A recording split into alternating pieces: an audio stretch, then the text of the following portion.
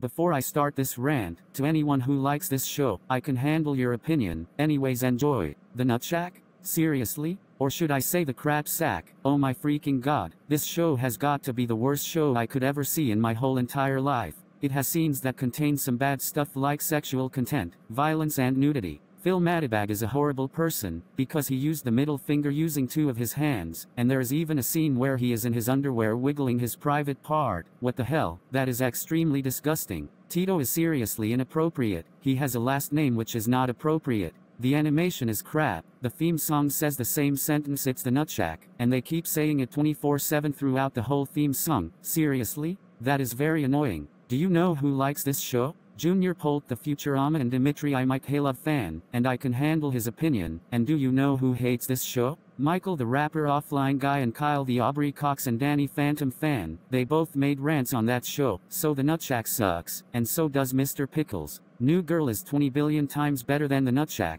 End of rant. My next rant will be on Arsenal. After the Arsenal rant, Peg plus Cat.